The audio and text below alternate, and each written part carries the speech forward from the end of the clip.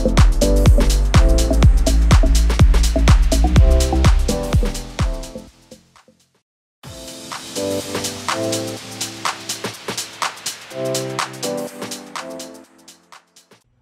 everybody, my name is Erik Erlandson and I'm a software engineer at Red Hat, and thank you very mumuch for attending my Ray Summit talk of Powering Open Data Hub with Ray. Another possible title for this talk is more direct, would some of you say, Using Jupyter and Ray in the Cloud. So the basic organization of the talk is going to be, I'm going to talk about why you might actually be interested in using Jupyter with Ray, and then I'm going to try to put Open Data Hub and Jupyter in some context for you. I'm going to talk about the architecture of Ray working with Open Data Hub, and then I'm going to demonstrate this deployment in action, and then last I'll conclude with some of the community collaborations that helped make this possible. So to understand the motivations, I want you to consider like the actual Ray library ecosystem. Out of the box, Ray has native support for hyperparameter tuning, reinforcement learning, distributed training, and scale out serving for models. There are also community integrations for all of the very popular machine learning packages and data science packages, including like XGBoost, Dask, Horvath, TensorFlow, sklearn. There's a very long list you can see at the link at the bottom. But the main thing I want to bring to your attention is that all of these libraries have already been used by data scientists using Jupyter for quite a while. And so it makes a lot of sense to consider whether or not you could say, well, what if we take Ray with all of its integrations with these packages and also use it as backing compute for the same libraries from a Jupyter interface to give you the full power of Jupyter's interactive and literate programming experience. And today specifically also I'll be talking about using these tools as hosted using cloud platforms, and in my case I'll be talking about cloud platforms like Kubernetes and OpenShift. So when I first began this investigation, of course the current version of the Ray library is Ray 1.x, and Ray 1.x had a architectural requirement that if you want to connect to the Ray cluster, you had to do it while you were on the physical node that the Ray head was running on. And so this means that if you wanted to use Jupyter with Ray, you would actually have to run some kind of pod or container where Jupyter and the Ray head node were running simultaneously on the same pod. Now, if you get this to work at all, it's not actually a great cloud architecture because, of course, it violates a good separation of concerns where different components are running inside their own separate pods. However, by the time I began looking into this issue, of course, development of the upcoming Ray 2.0 was already well underway, and Ray 2.0 is being redesigned to support a true client-server connection between clients and the Ray head. And of course, this is a total game changer because it allows the Jupyter pod to run independently, as it already does in most environments, and simply connect to the Ray head, which is running in its own separate pods and talking to the Ray workers. And so this is a much cleaner architecture, much easier to get working. So when I talk about consuming Jupyter, the way I actually implemented this is to use Jupyter as provided by the Open Data Hub project. And so I want to talk a little bit about what that means and why it helped. So there's different ways to describe ODH. The first might be is that it's an open source downstream, and specifically it's a downstream of the Kubeflow project. And so this is a very typical pattern at Red Hat where we take a popular open source upstream and repackage a slight variation of it and contribute most of the development back to the upstream. Open Data Hub is also a reference platform. It's been used as a sort of proof of concept that popular machine learning tools that operate in the cloud can all work together to support integrated data science workflows. Now, it's also fairly federated, and by that I mean the integrations are fairly loose, and of course they're all running in the cloud, and that means that it's easy to mix and match the tools, install them in an a la carte sort of basis. It also means that it's very easy, of course, to simply spin up other tools that you want to work with. So obviously this property made it extra easy to consider adding a tool like Ray into the mix. Lastly, Open Data Hub is what we call a meta operator, and what that means is you can consume ODH from something like Red Hat's OpenShift operator hub, and the operator will in turn install other operators, like for instance the Kafka Strimzi operator or the Apache Spark operator or Prometheus. And so again, you're getting a la carte menu style access to different tools through a single meta operator experience. So what's it actually like to do data science with ODH? The tools in ODH provide fairly good coverage for a typical machine learning workflow, where you go all the way from setting business goals to data preparation to model training, and then finally to actual application development and deployment. And of course, this is not a waterfall process, so all these steps iterate against each other. It supplies tooling for most of the data science persona that you would encounter, everywhere from business stakeholders through data engineering and the actual data scientists doing model development, and the application and IT staff that do development and deployment. You can see here a bunch of the tools that you can get through Open Data Hub or Kubeflow, and how they map onto the different stages and data personas. So at Red Hat, we don't just advocate using tools like Open Data Hub. We actually use Open Data Hub internally. We've used it to provide data science support for things like application log monitoring and anomaly detection, cluster metric analysis, and also analysis of the data coming back from customer support interactions. So to help you understand architecturally where I went with this, it helps to do an analogy.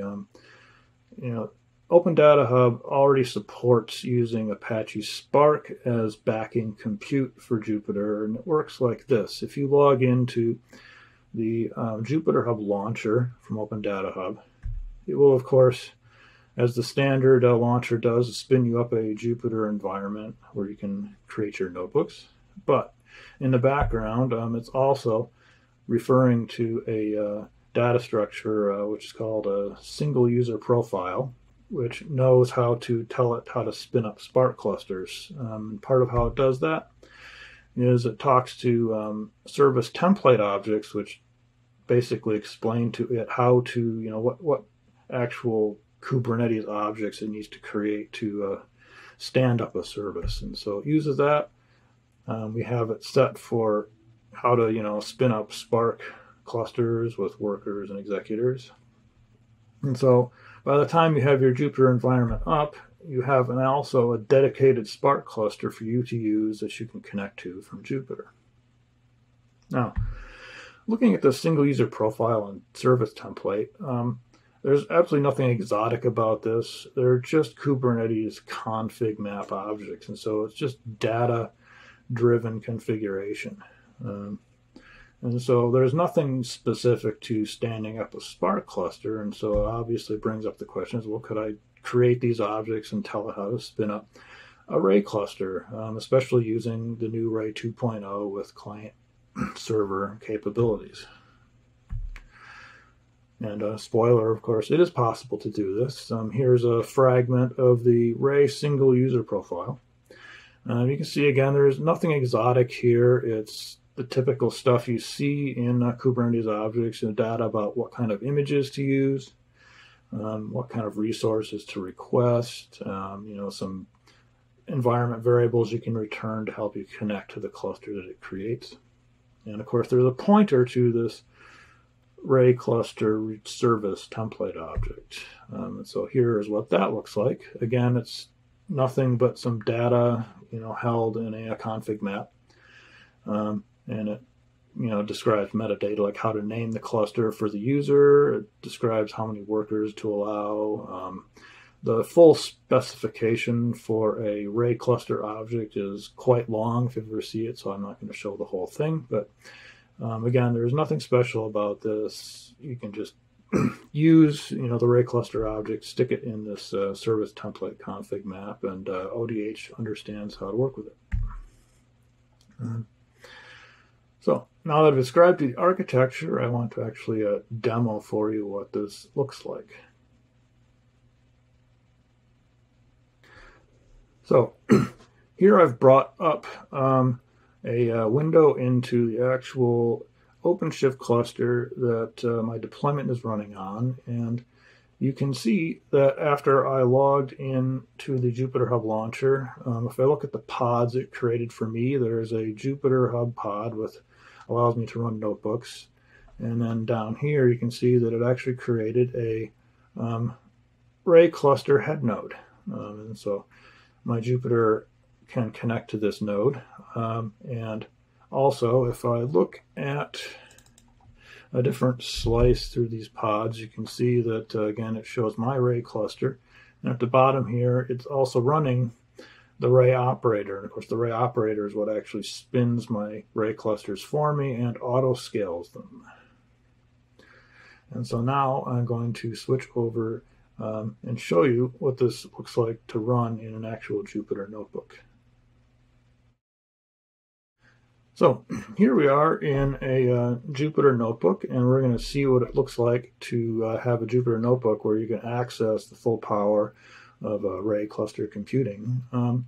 So for my demo today, in the interests of simplicity and also in honor of the shared heritage of both Ray and Apache Spark, I thought I would show what it's like to write a simple version of the classic Spark Pi demonstration using Ray.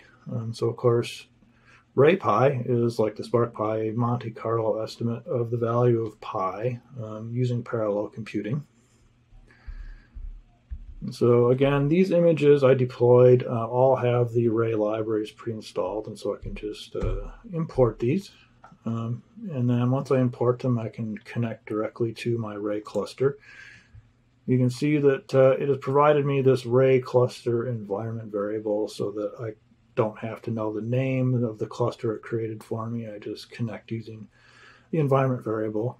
You can also see that we're in a notebook environment, and as you know, notebook cells can be executed in any order or sometimes re-executed. And so you can see here, instead of just connecting directly, I first test to see if I've already connected. That's a nice little idiom to use if you're actually doing Ray inside a notebook. And so now I've got my connection. Because, of course, we're in notebooks, I can use literate programming to help explain what it is I'm actually thinking about doing. And so here's a diagram that shows what it's like to do a Monte Carlo estimation of pi. You just generate a bunch of random points on the unit square, and you count how many of those points actually landed inside the corresponding circle, which are the red points, versus outside, which are the black points. And once you have these two counts, it's an easy formula to apply. You simply take the number of points that are inside the circle, multiply it by 4, and divide it by the total number of points you generated. And there you have an estimate of pi that converges, although very slowly.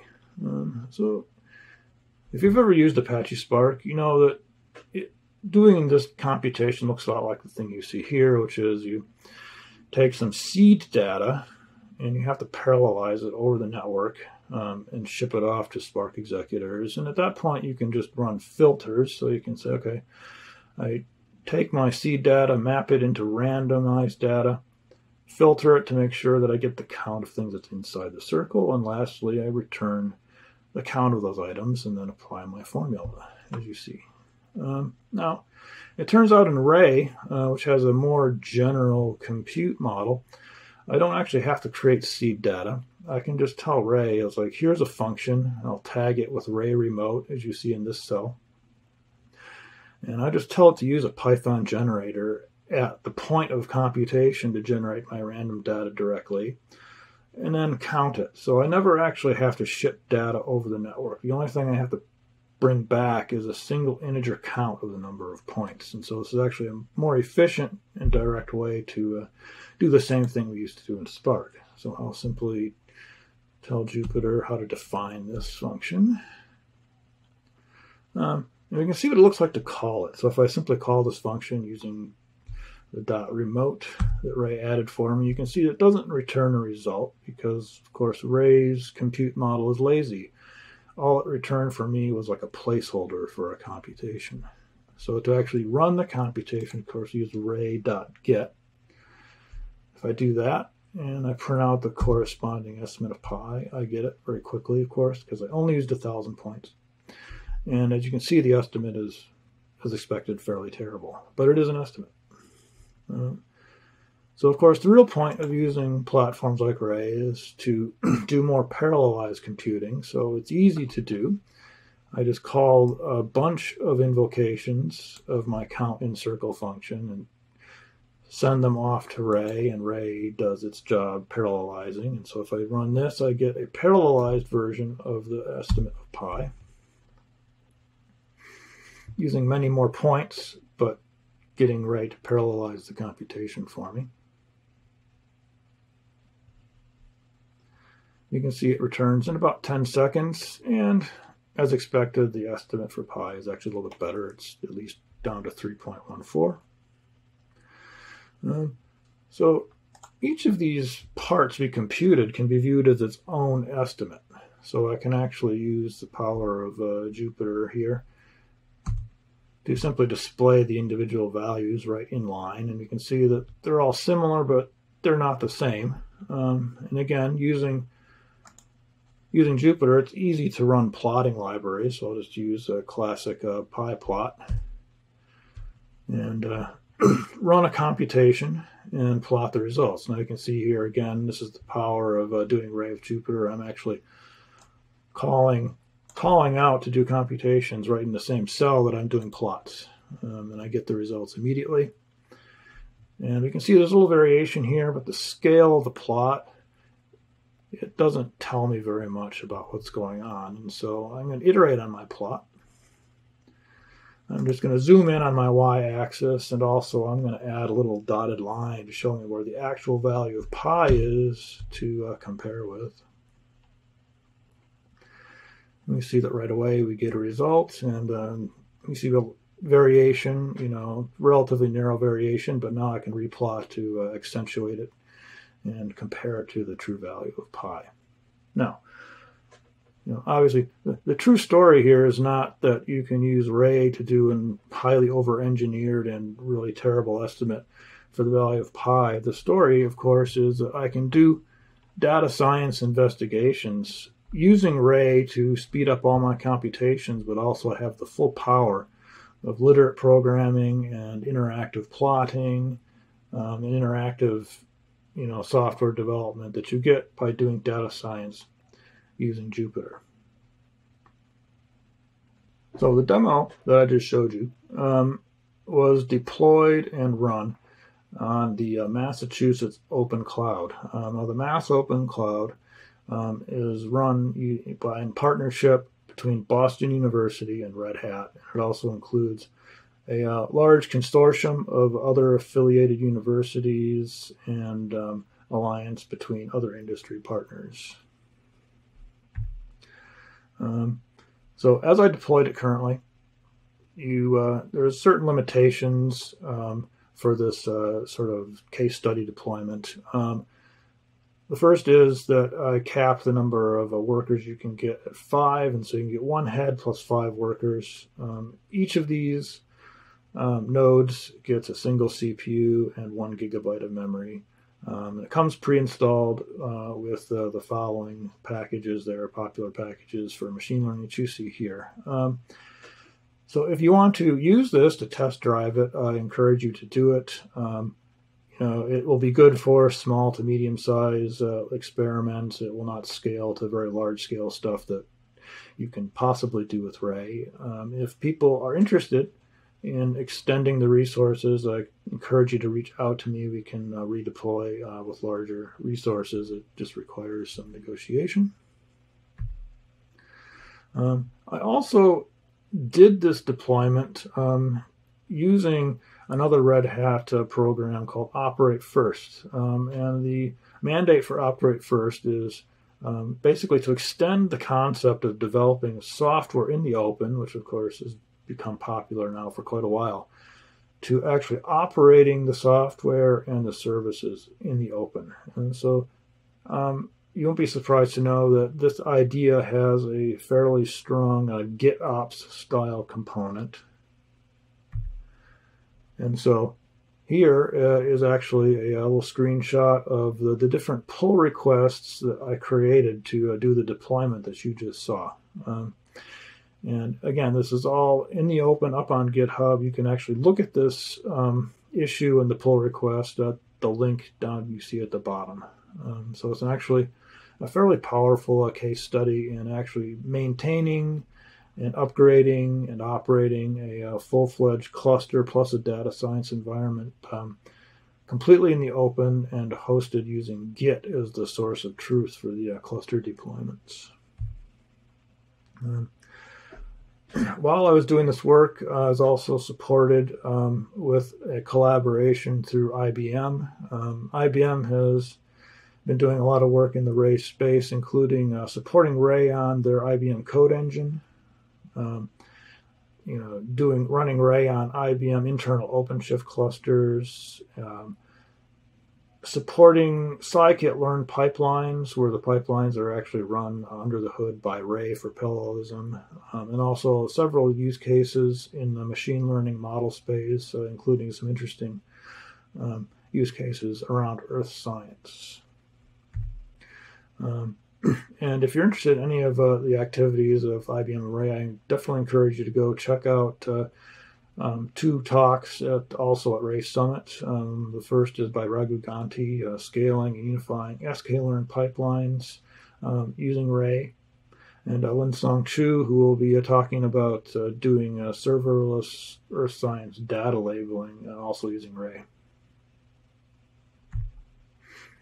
So what's coming up in the future? Some things on the roadmap we want to get working are taking the Ray upstream operator and providing it through the Operator Hub catalog as a community operator. We want to eventually maintain the Ray images I created via Red Hat's Project Toth, which is exploring the use of machine learning models to maintain images that are tuned for hardware and also tuned for library compatibilities and keeping libraries current. I want to hopefully encourage people to do more case studies using Jupyter with Ray, possibly using the deployment I created up on the Massachusetts Open Cloud.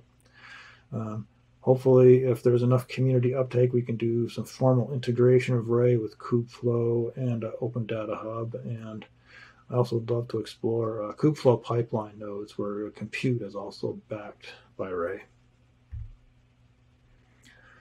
So again, thanks very much for attending my talk. If you're interested in what you saw, please feel free to play with the demo environment I showed you earlier. The links at the bottom will show you how to actually get onto the cluster and see the instructions for bringing up my demo. Anybody with a Google account can log in. Also, if you find problems or want to extend the capabilities I've deployed, you can file issues and pull requests with the Operate First environment, or reach out to me and convince me to file them for you. And overall, please report back to me. I'm eager to hear how people experience this deployment. Thanks very much.